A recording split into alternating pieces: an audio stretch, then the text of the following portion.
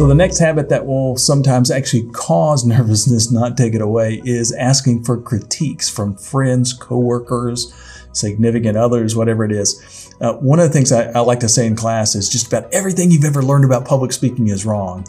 And the first time I ever said that to a public speaking class, I really felt nervous about how the group was really going to react to it.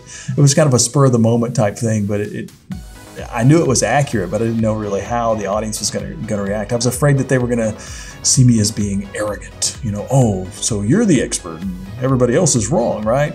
Well, as a matter of fact, yeah. As a matter of fact, by the way, I mean, I wouldn't say that everyone or everything is wrong. It's just everything you've ever learned. You know, all those things that people tell us, those little tips and tricks that people tell us, typically don't really work very well. So, like for instance, most people are taught to write out their presentation word for word. We've already said that's, and then memorize it. We've already said that's not a really good idea at all. Most people are taught that a slideshow should be used as the speech itself, not a visual aid for the speech.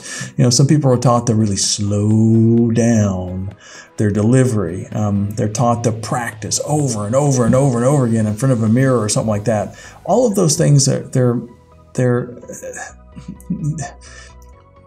challenged. They're going to create more nervousness. They're going to create more challenges for us.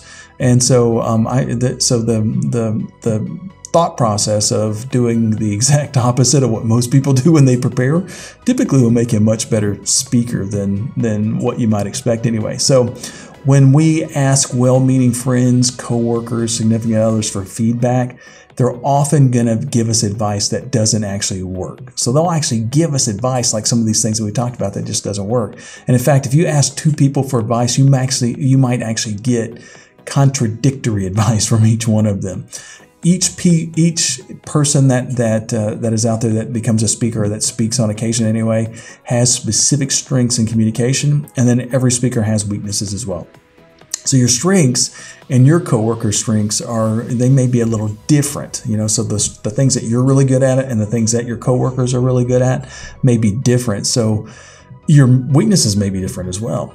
So, so a good example is this: what if a really high energy, enthusiastic presenter is trying to coach somebody that's more low key and detailed. So if I'm the low key, detail oriented type person, and I ask my coworker who is high energy and enthusiastic, hey, what do I need to do to become a better speaker? They're going to say, man, you got to kick it up a notch. You got to have some more enthusiasm, man, some more energy. Cut out on some of those details. So basically, it would be taking away the thing that I'm really good at and replacing it with my biggest weakness. And that usually is a really bad idea. And that's one of the reasons why, you know, people come to our public speaking classes, the 2-day public speaking classes, is because what our instructors do is something that's a little bit different. We help people identify what they're really good at, what their strengths are, and help them extenuate or maximize that strength, right? And then also reduce the weaknesses along the way. So and it typically works pretty well. So take advice from other people with a grain of salt. Sometimes they're going to give you advice that may not be the most effective for you.